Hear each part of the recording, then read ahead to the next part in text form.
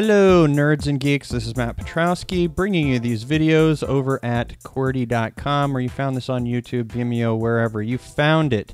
More stuff over at Qwerty.com or on this channel. So we're taking a look at a cool little thing that I really enjoy. I use Vim, but we're taking a look at the Goyo plugin. This is distraction-free writing for Vim. Now I've been using Vim for a long time, but I also use some other applications. As I bring up, I'm using Launchbar here. IA Writer is a really popular tool, and as I bring this up, obviously you can compose whatever you want to type. Stuff here, blah, blah, blah.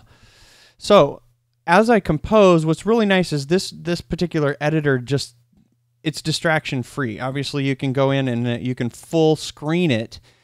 And what's cool is you've got this centered content and nothing else is on the screen. But as I full screened this, what you can't see is I have a second screen, and off to the side, it completely hijacked that screen. Now, there are some hacks that you can do so that that doesn't actually happen, but it doesn't allow me to have my other monitor available for me to see. And also, one of the biggest setbacks on this is I can't actually change the font size. So for example, I can drag this and I can make it much larger, and you can see right there between those two, it'll actually get a little bit bigger. But when we look at the view text size, they've made some decisions in IA Writer that you cannot control. I cannot make this text larger than it is right there. So there's tons of stuff to love about IA Writer. In fact, down at the bottom, they have all this cool stuff. All the stuff that you see down here, where you can actually select on whether you want to view syntax, format, stats, etc. Stats is going to tell you your characters. Let's switch cursors here. Characters, 5 words, 2 sentences, whatever reading time is. It's got an integrated markdown viewer, all kinds of different things. But these aren't things that you cannot do with Vim. You can do them with Vim. In fact, I use a program called Marked that I love for doing my previews for when I'm doing markdown stuff. But we're taking a look at the actual writing or the composing here of what's going on. Now I have to assume as I quit this out that you obviously already know about Vim, you know about your VimRC, you know how to configure things. So we're going to take a look at this. Let's open up Vim. And we've got that going right now. Now this thing that's starting off, if you aren't familiar with this, your Vim will actually come up probably with a lot of stuff in here that'll tell you who it was created by, the version, etc. I'm actually using a plugin here called Startify, which Startify will open up a screen and allow you to show all of your recent files that you've been working on, and basically all of your sessions down there at the bottom. Well, let's start with an empty buffer. Actually, I'm going to edit. And I believe on my desktop I have a goyo.txt. Let's see if that opens. There it does. So here's the thing about using Vim. Vim is so customizable that what happens is you can write a bunch of text. So as I'm writing this, the text width is set to break. And so what happened is that you can see right there, watch what happens as I get to the end of this line and I get right to this point right here where I hit 80 columns. My column width is currently set within Vim, which you can set, we'll take a look at that, that as soon as I hit that 81st, boom, it just made a new line. Now, many times I don't want to do that, but a lot of the time I'm working in Vim for the purpose of editing code, but there are times that I want to do some distraction-free writing. So what we're going to do is we're going to convert these lines right here. I'm going to join them so that I have a line that is basically just one solid line there. This is actually how I want the text to actually be represented.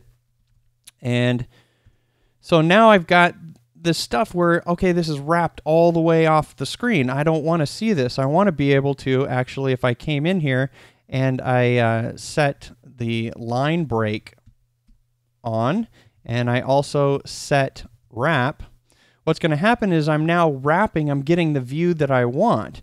But the fact is I might be editing another file where I don't want this to be turned on currently. So that's where we enter into this Goyo little plugin for Vim. So what I can do down at the bottom is I can issue my command here and I can go Goyo, and what's going to happen is that it's going to take me right into a full screen view, and I can control everything about this with regards to the width. So as I jump here, I can even turn on my numbers if I want to really quickly. I did that with the unimpaired plugin. It's got a shortcut for showing the numbers off and on. What I'm able to do is I'm able to now write distraction free. Now this went full screen right when I entered Goyo, and it will exit full screen, and my other monitor, which you can't see attached, is actually showing me all of the stuff on that monitor. It is great. So I'm able to do all of my composing right here with all of my powerful Vim. If I want to go to the beginning line, actually, I can go, to the beginning, I can go to the end, I can go up, I can jump by words, everything that you're used to within Vim. And as soon as I want to exit, I just type in Goyo, and that will put me right back to where I was before. Now, of course, I have to move my window, but I could even set and change that if I wanted to really modify. And the cool thing is if I have another program or another file open in a buffer, let's say it's my vimrc, I can go back and forth between these, and what I'm doing is I'm setting all of my settings to be local when I actually invoke Goyo. So whatever plugin installer you're using, or whether you're going to be doing it manually, you're going to have to go through that process. All I'm going to show you down at the bottom of my file is I'm going to show you where I've got my Goyo settings. Now they all start right here, where I've got Goyo going on right there. You have to take these settings and then modify them so that they work the way that you want to work with Goyo. Goyo doesn't have, by default, all of the different settings that you want. And I took some of these and then modified them slightly so that they would work the way that I want to work when I like to go into my distraction-free writing. So here, let's take a look at some of the settings. The default for the width of Goyo is 80. So I currently have it set to the default right here. But you can set it to whatever you want. So for example, if I was to change this to replace it to 40, and now I'll just go ahead and save this file and I'll source it. So I just sourced it. Now I'll go into Goyo again. And of course, it's going to take me in with that. You can see that the width is actually smaller here. And it's automatically switched the background to a light background as opposed to dark. Again, those are all commands that were given to this function of Goyo enter. Let's get rid of my highlighting there. So this is a really cool little plugin for being able to get in and out of this, other than having to move my window around right here. And here's how it works. Goyo has its own settings, which you can take a look at on the Goyo page. But also it has these two functions, the Goyo enter and the Goyo exit. And you can see that on enter, one of the things I'm doing is I'm setting my line break, and I'm using a set local so that it only applies to the current buffer, whatever it is that I'm working on. So I'm turning on the line break, I'm turning on wrapping, setting the margin to 0 so nothing gets automatically, or the text width to 0 so nothing automatically gets split where I don't want it to split.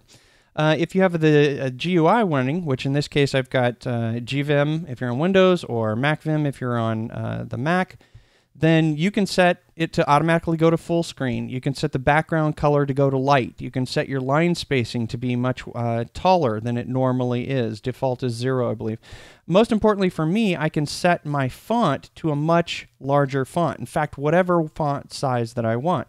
On top of that, if you're using a GUI client, or a wrapper around Vim, such as MacVim, you can control that within the settings of MacVim. So I can go to, let's actually go to my other one and Goyo this, and watch what happens. All I have to do is hit my Command plus, I think it is, and I'm able to just get this as large as I want right here without actually having to leave, and I've got my distraction-free writing, and everything is exactly like I like. That's what's really cool about this. Of course, it comes right back in to my setting, allowing me to work on my code and do whatever. So that's what I have for this particular video. Short and sweet. You can read everything that's on screen. Don't know why I'm going so slow there. But this is what the Goyo plugin does. You set your settings. If you're using tmux, screen, whatever it is, you can actually modify all that. One thing I did notice, you can see right here, is Goyo was messing with some things when it would come out of Goyo, and it would leave me in some weird state where some of my other settings for my vimrc aren't actually set. So I had to actually use I sourced my vimrc again, and then I redraw that. Don't know if that's the best solution. It's just what I came up with temporarily. You can see also down here that we've got the two commands that are actually called. You need to call the Goyo enter and the Goyo leave. That's what in turn calls the functions. You can see that right at the end as we go right there. And that's basically it. So this is Matt Petrowski.